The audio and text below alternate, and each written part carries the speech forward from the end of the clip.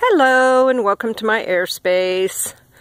I'm walking through the grapefruit orchards here in Val Vista that I've been hiking in for several years, and the Asian psyllid cootie has gotten to these trees very bad since I was here the last time in 2018. It's now 2020, and everywhere I go, they're chopping down trees, planting new ones, resistant, Asian psyllid citrus resistant plants.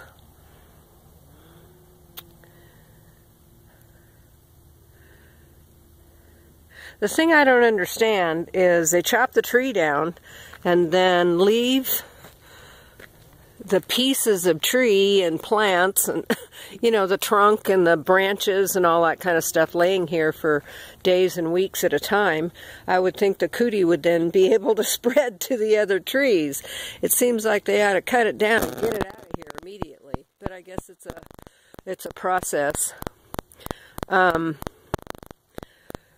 So this whole row has had to have new trees. It's been a while, I guess, when this tree first died, and because this tree here is probably a couple years old now. And over there, where you can see the light really well, that's a whole additional rows where trees have been taken down.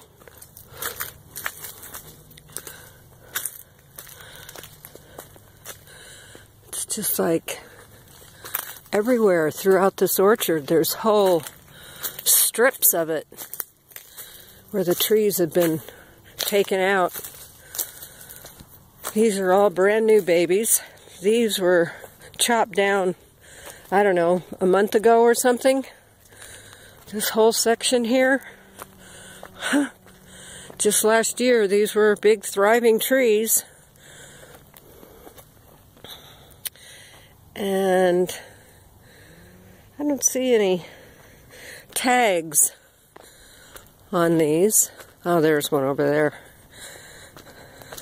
Talks about the type of tree it is. Sorry for me bouncing the camera. Asian, oops.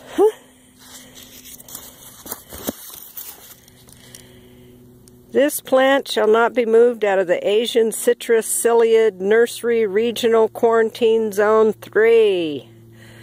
Yeah.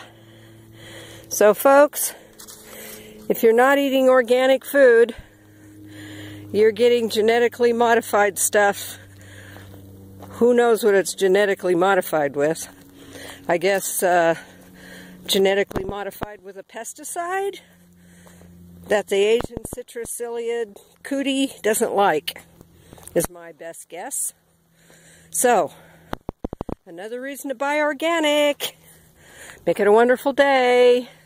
Yesterday was Christmas 2020, and if you've been following me for a while, you've been listening to my videos as I've talked about the Communist Chinese Party virus that has swept the world, which is a bunch of BS. They started calling it a pandemic in February, and if you look up the definition of pandemic, you'll see that it's something that affects the world, the population of the world, in a very significant manner. And the only way, even at this point, December 26th, that it's been significant is by the media. Because to me, and my research that I've done, it's 5% of the population, at the very minimum, means significant. The population of the world is 7.88 billion at this point, and it's like something like 1.7 billion people have died, or million people have died in the world, and that's nowhere near 7%. 5%. 5% of 8 billion is 400 million, isn't it? Something like that.